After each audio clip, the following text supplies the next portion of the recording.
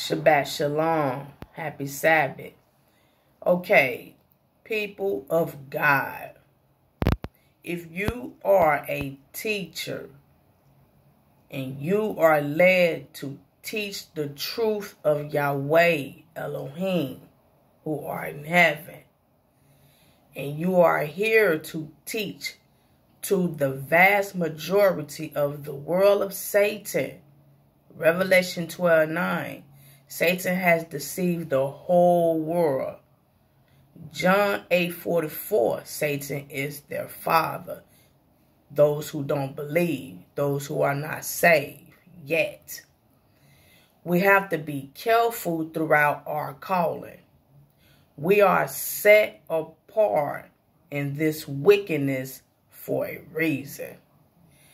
We tend to latch on to those who we develop care for, who we develop love for. We help them. We want them to be saved. We want them to get the mysteries. We want them to gain spiritual knowledge. We want them to unlearn lies of the world of Satan. We want them to be free through Yeshua HaMashiach from Satan, who is their father, John 8:44.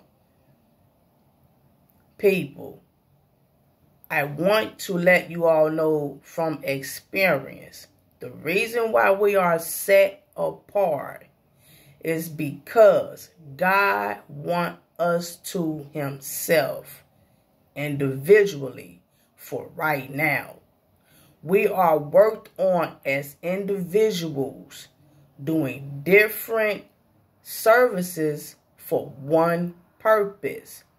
Then, after Yeshua's HaMashiach return, we will all come together as one big church, one big family, joining together in the kingdom to come as our new home, meaning then born again. I want to let you all know, as true chosen ones out here separated from your blood relatives and other people, be careful, because you are not meant to latch on to others. These people are not part of the true church yet. And what can happen is we can fall away slowly from God's purpose for us. For our service can be deteriorated once we latch on to people of the world. These folk are not chosen yet. Okay? And so what happens is when we tend to do that, because we are loving people, when we do that, God will intervene and he will throw a spoke in there. He would throw a wrench in there to discombobulate this so-called relationship between I, and the people of the world who we've latched on to, because we are caring people. This is the reason why he has removed us away from relatives. Hallelujah. This is the reason for the most why we're not in relationships. We are apart. We are alone, separated for a reason, for his reason. This is not saying to be mean to people. This is not saying to not want to help people. But when we tend to develop a personal relationship, and we're not talking about first being sexual and intimate. No, not that type of closeness, but developing a bond with people. We are not here to do that. I know it may sound confusing. We are here to love people, but we cannot develop a personal bond with people. We cannot do that. And he would throw something in there, and he will harden that person's heart, because they're not saved. So they will be easily to give us a reason by him hardening their heart to give us that, okay, I get it, God. That's not it. See what I'm saying? It may not be that this person just don't want the blessing, and they just feel, oh, I'm just going to all of a sudden in the snap of a finger be rude and disrespectful to the called out one, to someone who loved me, to someone who never disrespected, someone who's been helping me. No, this person develop, or them peoples develop a heart and heart out of nowhere because God has allowed that to be. See, Satan is already in the realm of these people because they're not yet saved. We're not talking about specific wicked people. I want y'all to know that it's a difference between unbelievers and wicked people. Those who are unbelievers are those who don't understand the spiritual truth yet. The wicked are just those who just are willing to be evil and do people wrong. Unbelievers are those who are not yet chosen, so they lack spiritual knowledge, which meaning that they are easily led into temptation to do, say things against the anointing, is what I'm saying. So God will intervene and he will harden their hearts, or he would throw something in there for them to reflect back on us in a negative way, so we can then have the courage to say, okay, boom, we can't have this closeness no more, and I'm going too far. And so I have to know that this is what's going on, and I have to withdraw from people, places, and things. I have to withdraw. It's not because I'm doing nothing wrong. It's just that he does this to prevent me from doing wrong. Because we can go so far that we would be led astray. Satan would pull us in slowly for surely. And then next thing you know, we're off in too deep with people of the world.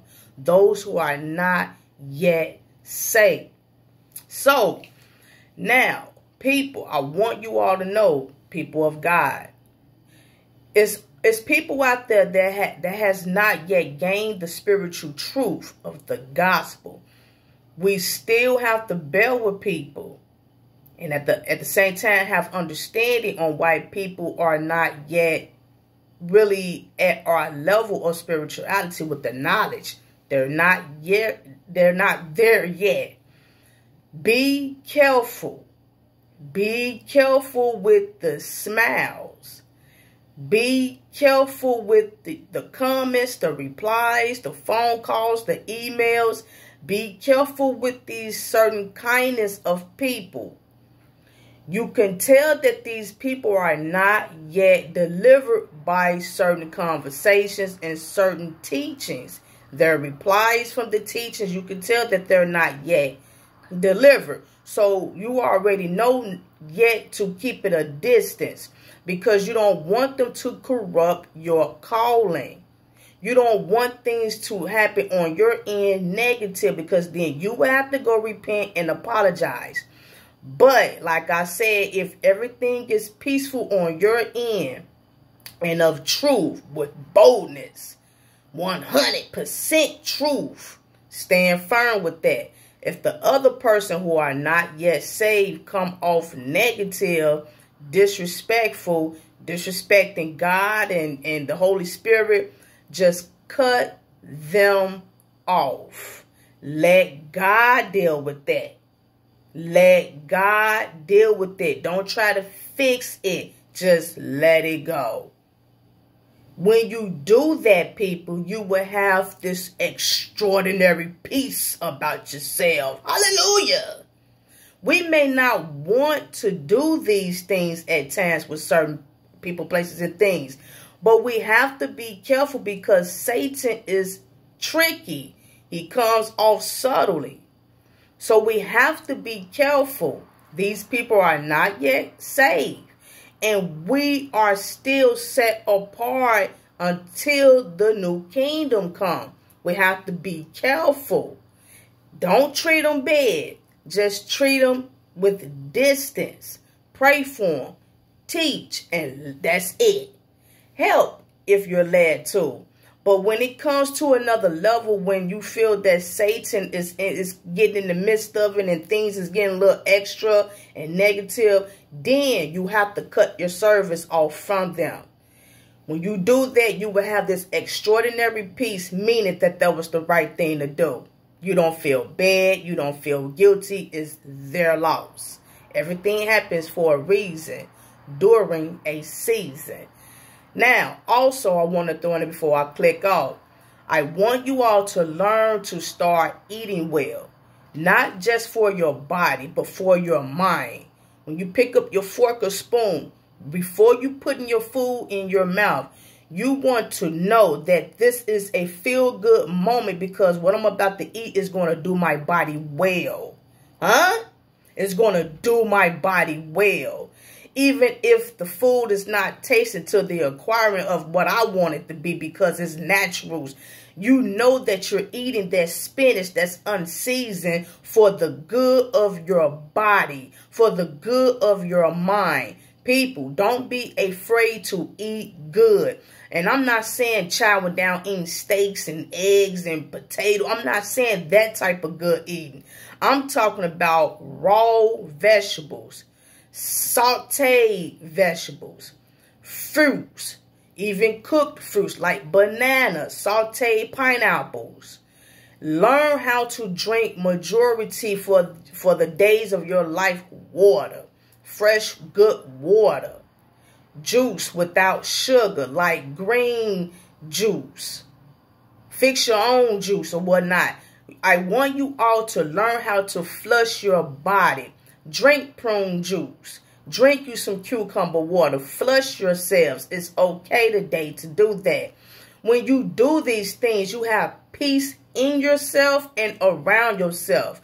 You're flushing out garbage. You will feel and look better. Huh? When you deal with people of the world and you flush them out, letting them go, you will feel good about your surroundings.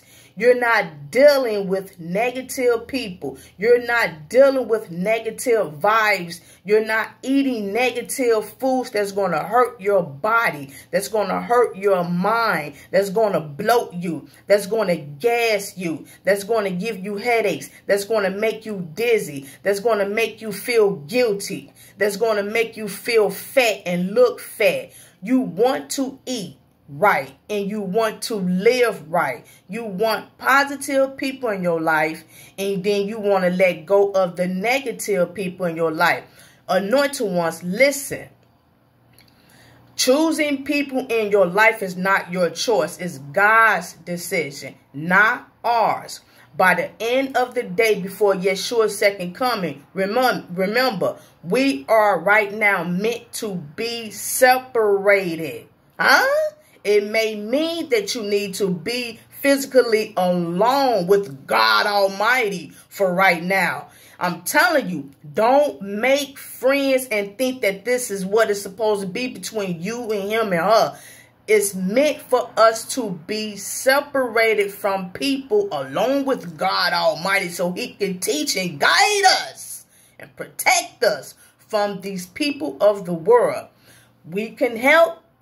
That's what we're here to do, and we can teach, but that's it. Anything other than that, we got to be careful, or we're going to have to make some decisions that we don't want to make. But we're going to have to make that sacrifice to please God. By the end of the day, you want to keep your crown. You want to keep peace within yourself. We are chosen.